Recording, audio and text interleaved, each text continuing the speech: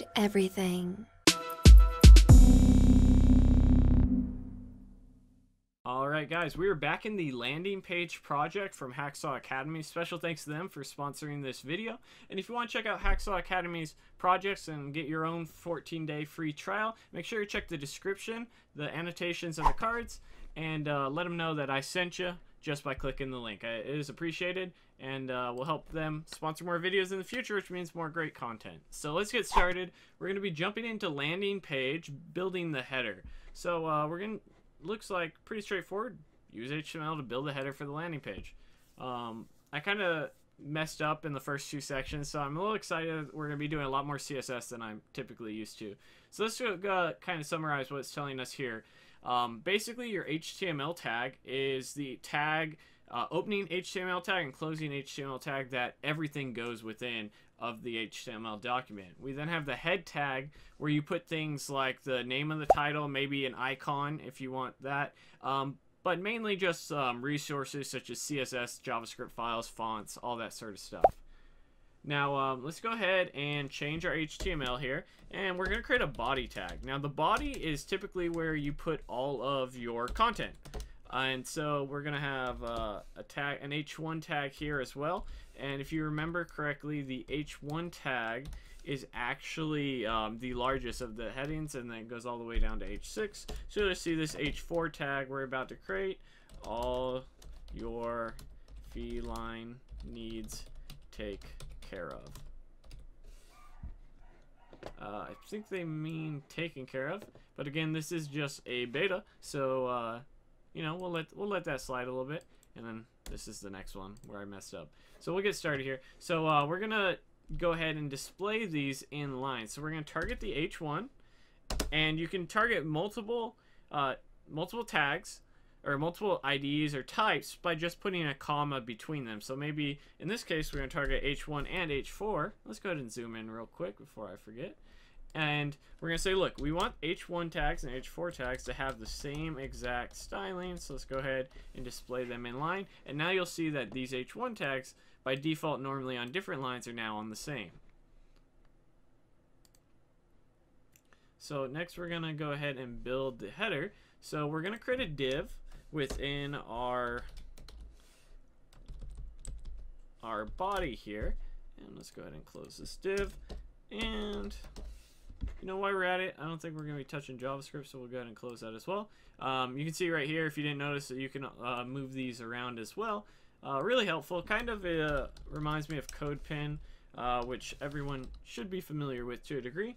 So we're creating a header here, just a div class called header, and now we're going to target that in our CSS here. And if you remember, when dealing with classes, it's dots and IDs are hashtags. I just made that mistake the other day.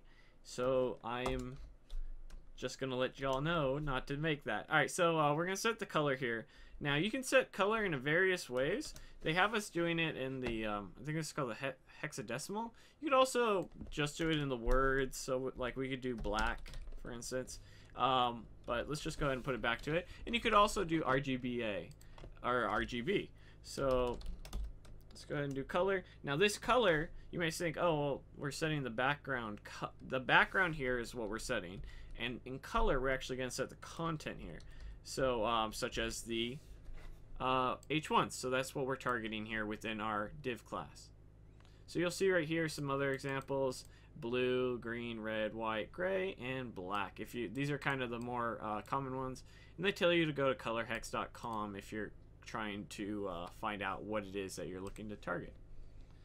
So now we're going to add some more CSS, and we're going to go ahead and target the body. And because the body is a built-in element of HTML, we don't need to use a dot or a hashtag or anything like that because it's not a class or a ID. So we're going to give it a margin of 0. So you'll see by default, margin has a little bit of padding right here, or the body has a little bit of padding. So we're going to take that away. We don't want that.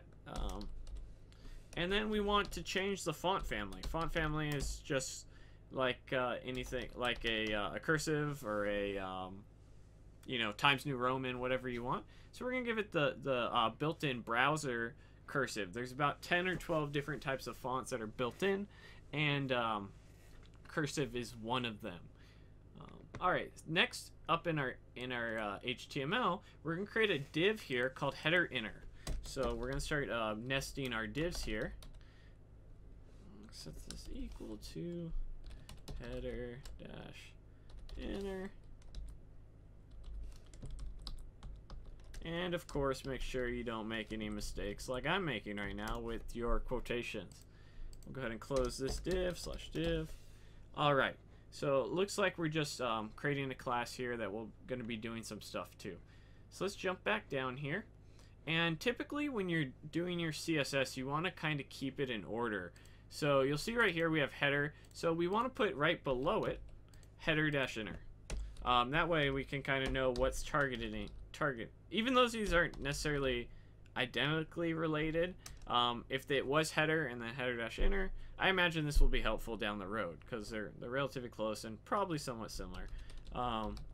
Padding, so we're gonna add padding here of 0 and then 20 px. So oops, don't save it, bad habit. So padding is gonna basically, padding is on the inside of the element while margin is on the outside. So you'll see right here we're gonna give it a little bit of margin, 0 auto, and we haven't really done anything with this yet, so it may not look like it's doing too much. And then we're gonna give it a max width of 800 pixels, so we don't want it to be any bigger than that. Header dash inner, and then you'll notice setting padding, this is shorthand for 0, 20, 0, 20, or the equivalent of padding dash top, padding dash right, padding dash bottom, padding dash left. So there's a lot of shorthand CSS, and that's basically what it's telling you about here. And it's kind of important to know, so if you see anyone else's CSS, you'll kind of understand how it works and why it does what it's doing. So now we're going to go ahead and add a border to this header inner. So we're going to go ahead and do border, and we're going to add a 1 pixel border that's of the type solid, and with the color whatever this is. And so you'll see right here we now have this color red right here, and it'll kind of show you that the div is working kind of nicely. So very nice. We can go ahead and rerun that. Nothing to rerun. Let's go ahead and go next step. Now CSS inline block, man, is something you're going to be using quite a bit. So let's go ahead and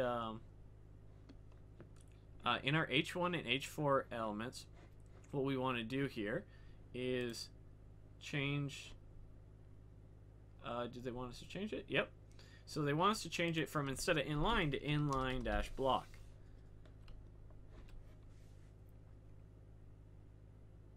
All right. So add the following to your CSS panel. So now we're going to actually target the H1 and H4 individually. And again, you're going to want to keep it next to each other just so that you know what's going on, because you want to jump around and find out why your CSS isn't working. So we're going to add 20 pixels to the right of the H1. Oops. Keep on thinking this is like CodePen, so like autosave. And then we're going to do the same thing for H4, except we're going to add font-weight normal. So that's going to make it less bold.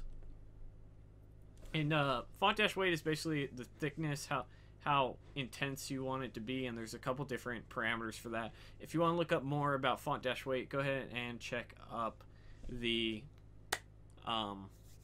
section on W3 Schools. It's a lot of great CSS in there. Oh man, and I think we finished. So we did that pretty quickly. 9 minutes and what they estimated to be 40. So so far you saw us building a header and using a lot of CSS. And this is really something I've been liking about Hacksaw Academy. Is it's actually showing us relevant CSS that you'll be using when you design your own website. So I hope you guys have been enjoying this Hacksaw Academy landing page. Up next, we'll be actually building out the page content as well as putting the finishing touches on it. So make sure to keep up with this, and we'll be putting out more. And if you like this, make sure to check them out in the description, annotation, and cards. And as always, guys, I'll see you in the next video. Don't forget to like and share. Special thanks to our sponsor, Hacksaw Academy. If you're looking for project-based coding tutorials, make sure to check them out in the cards, annotations, and description below. Don't forget to like, subscribe, and share the video. And as always, I'll see you next time.